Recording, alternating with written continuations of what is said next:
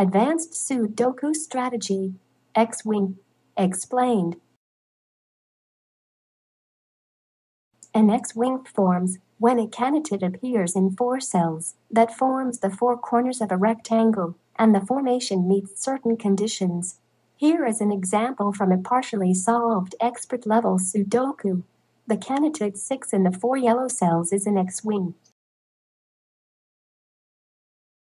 These 4 yellow cells can be thought of as the intersections of 2 columns and 2 rows, highlighted in green and lavender, respectively.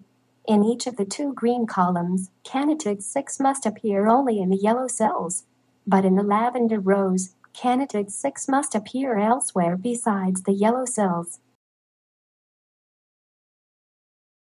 The rule of the strategy says that the 6s in the lavender rows, not in the yellow cells, can be eliminated, resulting in the appearance of naked singles 4 and 9, and a hidden single 6 indicated in the beige cells.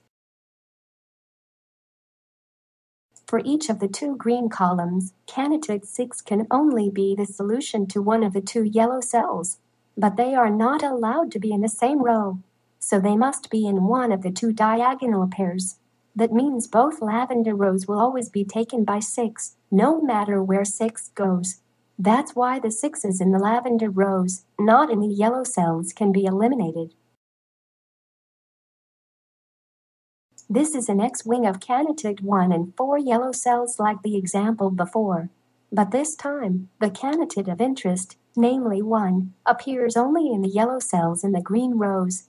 And in the lavender columns, it appears elsewhere besides the yellow cells, and these extra ones are eliminated.